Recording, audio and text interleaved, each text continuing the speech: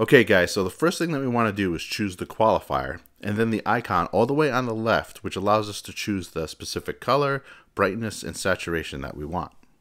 So let's come up here to the footage, and let's drag from his hand all the way through his arm, because even though the colors are similar, because it's his skin, the brightness is not.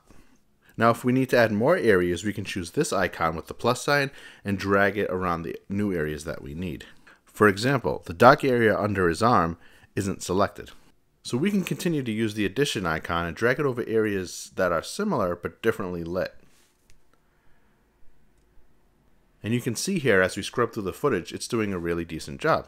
We do have to be careful here. Let's say we wanted to get rid of his hair in this selection.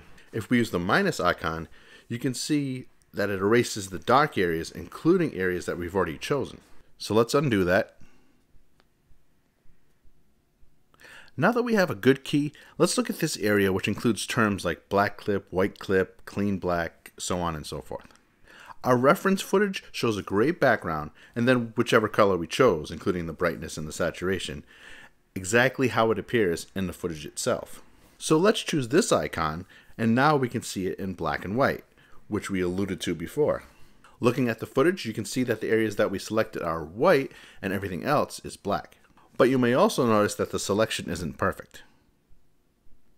There are holes in the selection which include areas of gray. Now we briefly addressed this in the color wheel tutorial, but I'll link to it here. But I bring that up because the white clip actually applies a gain adjustment to the gray areas, so now those gray areas are going to be more white. And as you can see in the black areas, they have some dark gray. And what we can do is apply a lift adjustment and bring those areas down to black. The way we do that is with the black clip. The clean white option has to do with filling in the holes in our selection so that they turn white. And of course the clean black has to do with crushing everything else down to black. So the difference between the clip options and the clean options is that the clip options bring the gray areas either to black or to white. So essentially you're adding more contrast to the footage. The clean options have to do with cleaning up the small areas in our selections so we don't have all these holes floating around. Now just be careful with your footage, because the farther that you push these, it will start to break down and look a little strange. Now if there's some areas that you still see have holes in them and you've already made all your adjustments, you do have a few options. You can go down to the bottom and make some manual adjustments. Or if it's still a decently sized area, you can try using the addition icon to see if it selects more of that area. Another thing you could do is create an additional node and then deselect the other options as far as hue, saturation, and lightness, and only focus on one of those options. This way, if it's a specific lightness in a specific area, you could always go in there, make that additional selection, and then continue your modifications on another node down the line. Now a good habit to get in when you're selecting footage like this is to scrub through your footage using the black and white option. This way it will become extremely obvious whether or not you still have holes in your selection or if everything is starting to look more clean. So now that we have our selection, just to top it off, let's go up to the nodes and let's add an outside node. And what this will do will inverse our selection.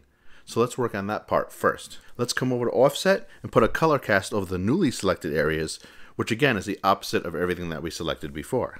Just to drive the point home, I've selected the black and white again, and you can see as we scroll through the footage that everywhere else is white. So any adjustments that we make on that node are going to be reflected only in those areas. Now for the skin, I'm going to go to the other node, and what I'll do here is add some orange into the gamma option.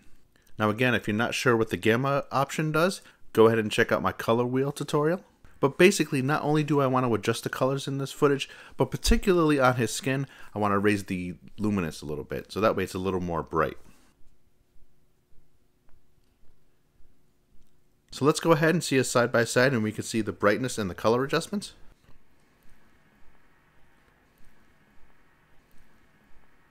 One thing we didn't address here, but you also have the option of doing, of course, is using the blur radius and the in and out option. If you notice, when you make a selection, it's a hard stop from where the white turns white right to the black. Now depending on your footage and the selection that you're trying to make, maybe you don't want it to be that obvious or that abrupt. So of course you can add a blur radius to kind of smooth everything out. Of course you don't want to drag that too far, because in this case, for example, it will not only select his skin, but you'll start to see his shirt again. Having said that, this is where the in and out option comes into play. You could go almost a little too far with the blur and then take the in and out option and slide the point where this happens. This way you can get your selection really precise, but you'll still have that blur. Don't forget to check out Amazing Music Tracks. You can get a 10% discount with my code at the end of this video. If you had any questions about any of the tools within that area and I didn't address them here, go ahead and leave a comment down below. Thank you guys so much for watching. Go ahead and grab yourself some music tracks over at Amazing Music Tracks, and don't forget about my code. And I'll talk to you guys in the next one. Thanks.